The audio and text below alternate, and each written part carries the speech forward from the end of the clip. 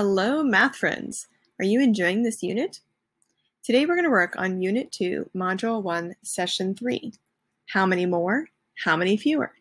Our learning target, I can solve one-step addition and subtraction story problems with sums to 100. Today we're going to continue to estimate, count, and compare beans, but today we're going to try to get 50. Then we're going to do a page in our workbook.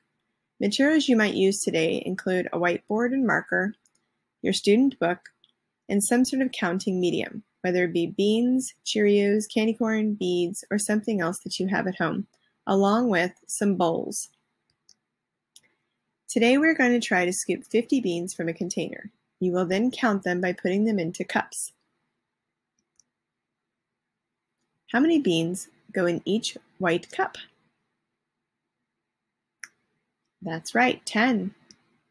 And how many cups do we need to have 50 beans? Great job. We will need 5 cups. Here is what I scooped. Now let's count them into groups of 10. Here's what I have. Did we scoop more than 50 beans? Less than 50 beans? Or exactly 50 beans? Write it on your whiteboard. How do you know? That's right, it's more than 50 because you have 6 cups there.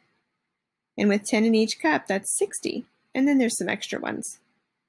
Exactly. If we had 5 cups and no extras, that would be 50 because 10, 20, 30, 40, and 50.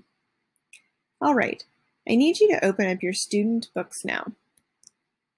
Turn to page 11. We're going to use My Beans to fill out number 1. I actually got 63. So 6 cups and 3 beans left over. So how many beans in all? 63. So I have to circle which sentence that is true. I have more than 50 beans or I have fewer than 50 beans. 63 is more than 50 beans.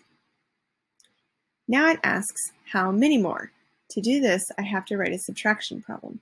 How many beans must you take away to get 50? I'm going to start with 63, and then I'm going to count how many beans I have to take away so that I will have 50. I had to take away 13 beans to get 50. I don't have fewer than 63, so I won't complete the second side.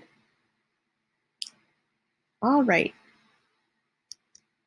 Now it's your turn. You are going to work with your partner in a breakout room, and each of you will scoop and count. Then you're going to combine your cups and leftover beans together. Some questions before we begin. First, count out 10 beans in a cup. This will help you to get an idea of what 50 will look like. Some questions. What if my partner and I both get really lucky and we each scoop exactly 50 beans?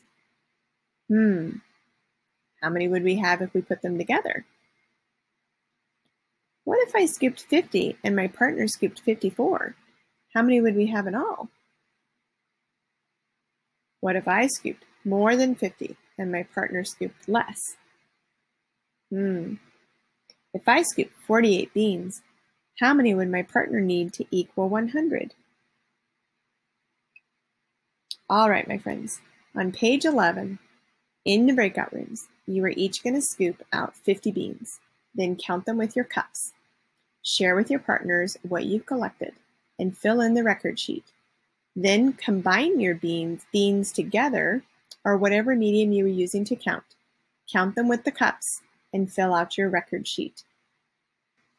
All right, my friends, when you have finished, you're going to work independently on page 12 and 13. You may do this during your asynchronous time. You're going to take a look at page 12 and let's look at number 1. Here you will see that there are 34 tennis balls. I have 3 buckets that are 10 each, so 10, 20, 30, and then I have 4 extra balls, 34.